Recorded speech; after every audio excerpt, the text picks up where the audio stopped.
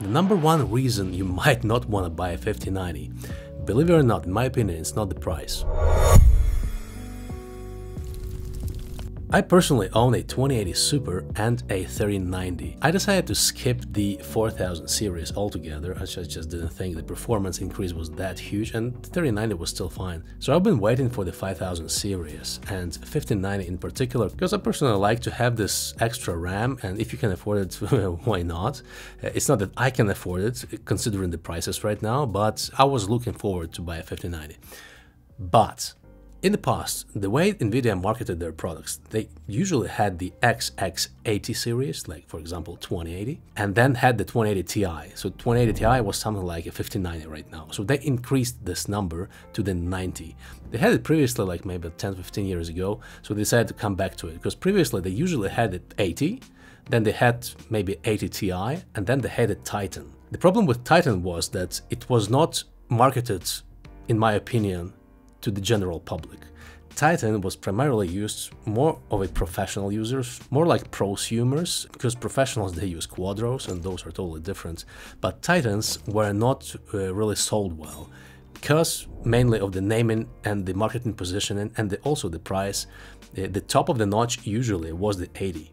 And they're trying to change it, because the difference between the 80 and the 90, like in 2080, 2080 Ti, 3080 and 3090 in games, was about 10%.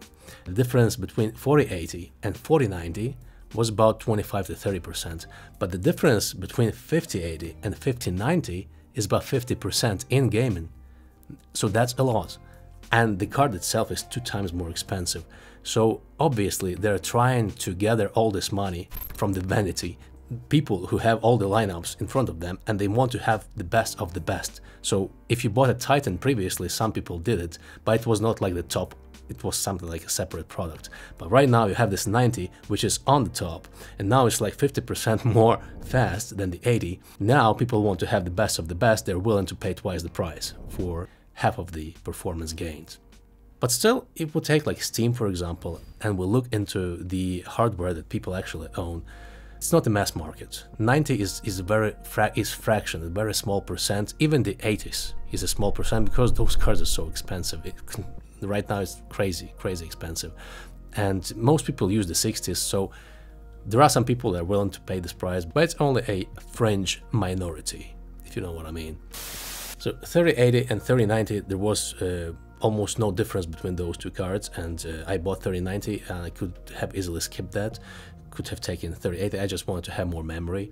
4080, 4090, the increase was bigger, and the price was $1,200 for the 4080, it was $1,600 for the 4090. So $1,600 was reasonable actually, but $2,000 for a 5090, and it's not even that. You cannot find it for that price, as well as the 5080. You cannot find it for that price.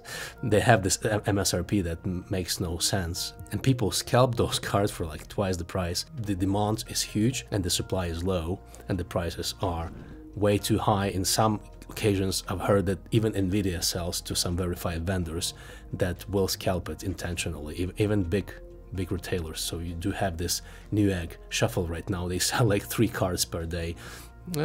Okay, it's fine. I'll wait some time. I'll buy it when it's lower. Not a big deal. Guys, don't be like that. Don't try to buy stuff like that for like all the money in the world.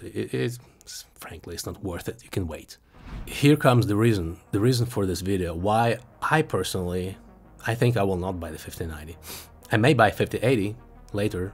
Not sure. I don't yet need it. Frankly, 3090 is perfectly well right now, for me at least. But the actual reason I don't like 5090, heat, the TDP. That's my problem. For some people it may not matter, but let me show you my rationale and why I don't like it. So if you take my 2080 Super, the TDP of my 2080 Super is 250 watts. And that's actually good. 250 watts, that's great. And I'm talking about heat produced by my PC. I'm not talking about electrical bills. That's a separate discussion. I'm talking about heat. I don't have AC in my room, and 250 watts is fine. My 3090 produces 380 watts. It's a little bit higher because this is Strix model.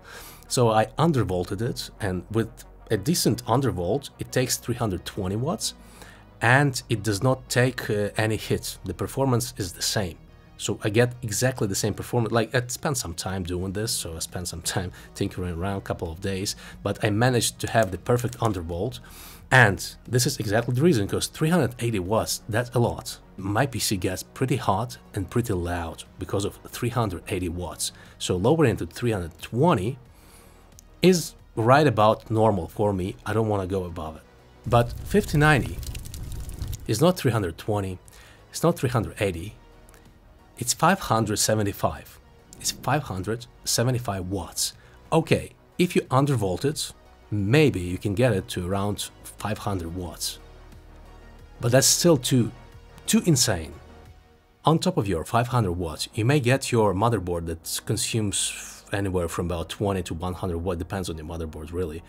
Then you've got your processor. Right now the processors are crazy as well, may go up to even 250 watts. You've got all the SSDs, everything inside, your RAM. It does not take much, but it still takes some.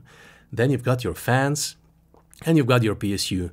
The PSU will differ greatly because the titanium grade PSUs do not produce much heat, but the gold rated PSUs, and especially the bronze rated PSUs, may add up to 20% of heat to your entire system. So if your system like 800 or 900 watts plus 20%, you've got like 200 watts extra there. And in general, this system may pretty well pull like a kilowatt of power from the wall and a kilowatt of power of heat produced. Let's check the wattage from the wall.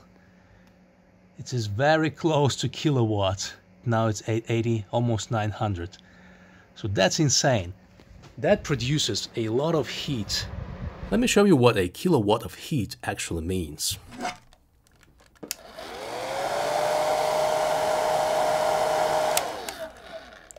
That's a kilowatt of heat. I don't really want to have a system like this next to me, basically blowing into my face all day long. That's insane. So what I actually need to do, I need to install an AC into my house, into my flat, in order to use this system. Either this, or I put my PC outside of my house, so it's just breathing outside, and it's crazy, cannot do it. So the other option, the third one, is just not to buy it. You see where I'm headed? So we can definitely do it, it's just an inconvenience. On top of that, you have melting connectors, lots of information already out. And on top of that, you've got your whole system that heats up too much, way too much. All the components heat up because of this. Your motherboard heats up. General system may become unstable. This is crazy. This is not like some heavy mining equipment, right? This is a computer. It's not a server-grade computer. It's a household DIY computer for people just to use. So yeah, melting connectors, overall PC noise, overall system stability at risk. Of course you can manage it, it may work, although I've seen some professional users even having problems with connectors that melt.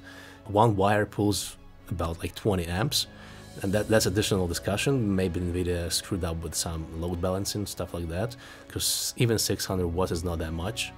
And 5080 for some reason does not have this problem, so maybe it's not just the load balancing issue, maybe that actually is the increased power limit. So yeah guys, even if I had the money, even if the card was actually available on the market, probably I wouldn't buy it.